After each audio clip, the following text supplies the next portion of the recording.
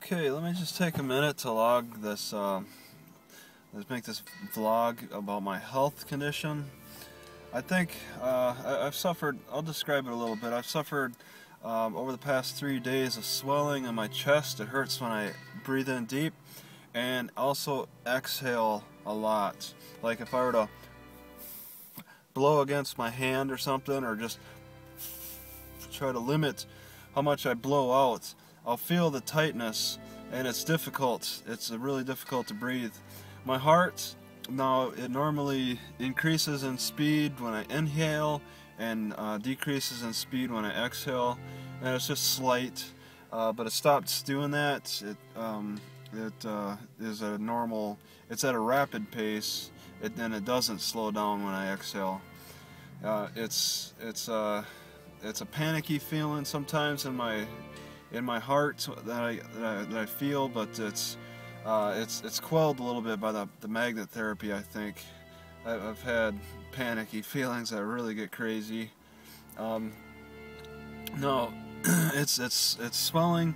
I originally thought it was from chocolate, and it still could be, but after I went to the alternative health forum on Craigslist discussion forum, one guy said that it could be the Pericarditis, or I need to get that word correct. I wanted to write it Pericarditis, and this will be in the description. And it's that swelling that I'm feeling, which is causing problems. I mean, I was trying to stretch out my chest a little bit. I was trying to like stretch out my upper back by just pretty much straightening it, and also I was trying to stretch down my gut, and I was feeling slight relief with that, and that was the swelling that I was targeting, but I wasn't really getting the infection. Okay, this infection has gone into like a it's still, there's a little bit of tightness and stuff, but I'm feeling more of a sickness now. Okay, like a cold now. I'm runny nose and just low on energy and stuff. You know, it's strange. I think this really has been an infection that I've felt. It happened sudden. You know, it happened at the time, 3 days ago when I had this chocolate soy milk, chocolate almond milk, and I mean, I thought I was doing too much of the chocolate stuff, but maybe there was something that infected me instead. So I'm trying different remedies and stuff. I found some relief with just chewing on a raw onion, chewing on a raw garlic clove, and just keeping it in my mouth. The white willow bark.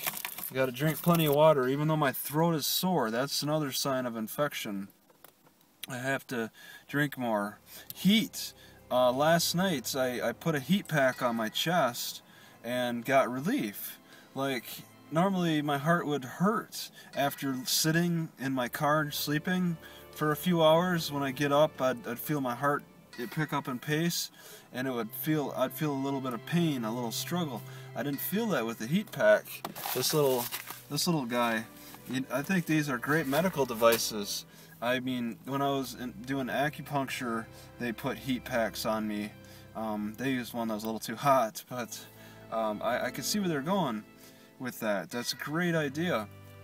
Practically any cold, dead feeling gets relieved by heat packs. But this is an infection, and it was horrible. I feel like I'm getting better. I'm sitting in a hot car, and just I'll let this heat help me work out this infection. But it didn't start out as a sore throat. It started out as instant swelling in my heart.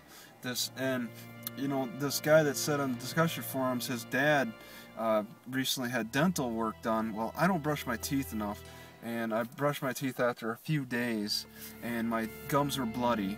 Okay. He said this, when people get dental work, they release bacteria. Well, I think after brushing my teeth and my gums getting bloody, I think I released bacteria too with that and caused a problem. I'll stop here. Thank you.